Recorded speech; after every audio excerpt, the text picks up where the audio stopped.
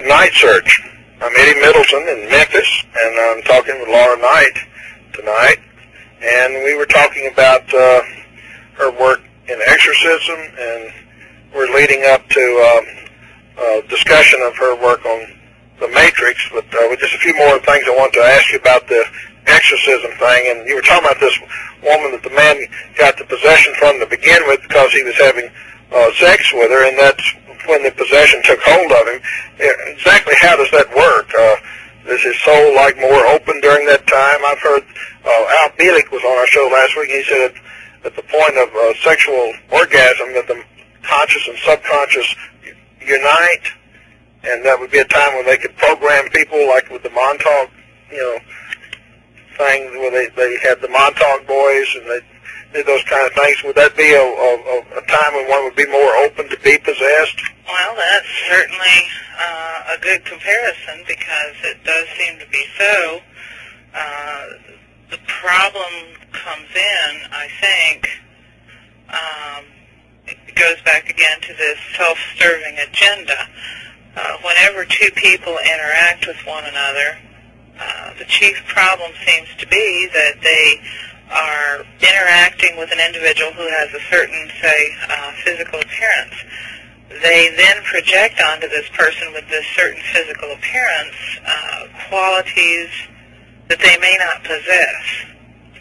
We all are probably pretty familiar with this because of our relationships with other people, that very often we think somebody is something, and then after a period of time we discover that who we thought they were is not who they are. Right. Sometimes it's very heartbreaking to come to that realization. Yes, I've been through a few of those scenarios. Yeah, especially if you're married to the person and you have children with them, and then you finally have to realize or face the fact that this person is not at all who you thought it was, and then either you decide you're going to like them as they are, or that you can't live with them as they are. I was thinking of Shakespeare in one of his sonnets, talking about his mistress. He said, "I swore thee fair, and thought thee bright, but thou art as black as hell, as dark as night." Well, there you have it. So what happens is that when two people interact, and if they have, each of them, a false image of the other, they are each interacting in a self-serving way. I mean, I'm trying to convey a kind of a very subtle concept here. Mm-hmm. So when at the point of orgasm, they are each believing deep in their heart something about the experience and the other person that is essentially a lie, because it has no basis in objective reality. Mike could comment that the moment of sexual orgasm, one is the most vulnerable, in a state of maximum deception. That's it.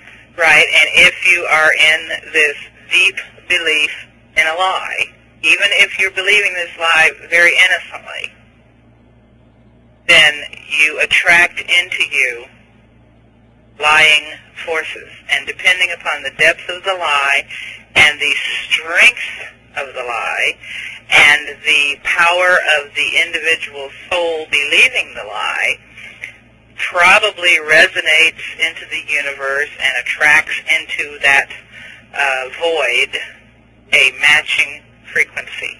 That gives a whole different twist of meaning to the saying lying with somebody. Yeah.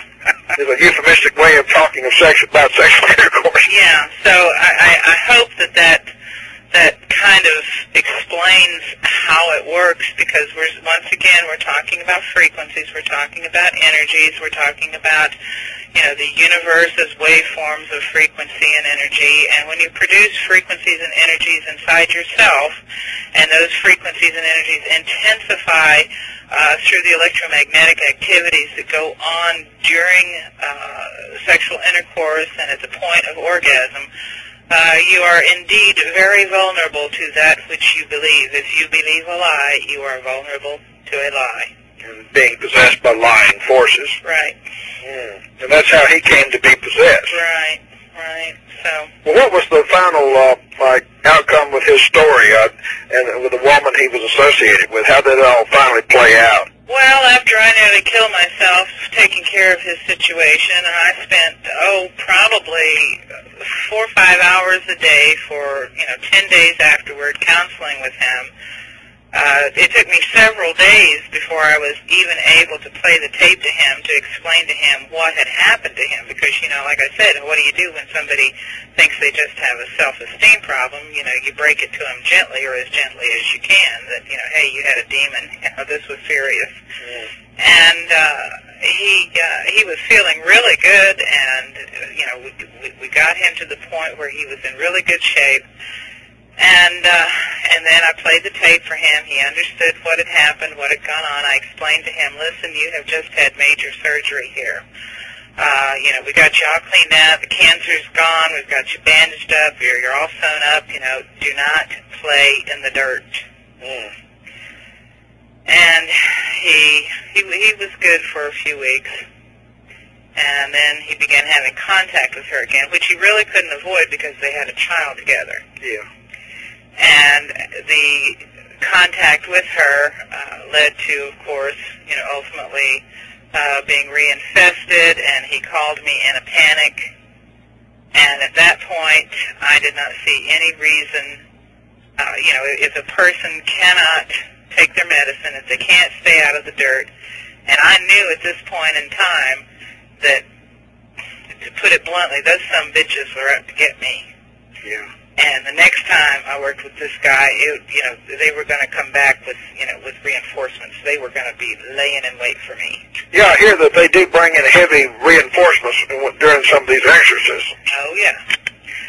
So at that point, I told him that I was not going to do another exorcism, that there were other ways and means that he would have to work on himself, that if he was uncomfortable enough to be motivated to work on himself, that he would have to do certain work in order to prepare himself to eject this thing more or less by the strength of his own will, which in the ultimate sense, that's where it has to end. It has to end with the person doing the work on themselves to be able to take care of this sort of thing themselves. I gave him a whole series of tapes, I gave him books, I gave him a whole, program of things to do, and it was just too much like work. It was easier to go play in the dirt and then go back and have somebody clean him up. Yeah, but what about the woman? Now, was she seeking help for her possession, or was she not even really aware of being possessed herself? Well, he brought her to me at one point during the course of this whole interaction for an interview, and I talked to her, and I actually, in order to even schedule an interview with her, I said, I want you to write an essay for me. And I want you to, write into this essay something about your background, something about your thoughts, your feelings about things. And she wrote about 20 pages.